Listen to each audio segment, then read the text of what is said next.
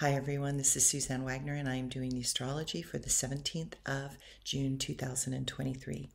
The moon in Gemini makes us charming and focused on the social graces. We are attracted to ideas that are focused on sharing, connecting with others, writing, and working in the public setting. Venus and Mercury are in a lovely phase with each other, and we want to compromise and figure out how to work with each other in more productive ways that give each of us more skills in how we express deeper feelings. Saturn decides to look as if it is still in the sky, as it is beginning its retrograde phase. The process of a doing-oriented planet being still can make things seem to magnify in intensity, and it is up to us to take this somewhat heavy energy and do something different. Seems the responsibilities that our mind has set up are looming large, and we need to be careful to not be rigid in the changes that seem to be required.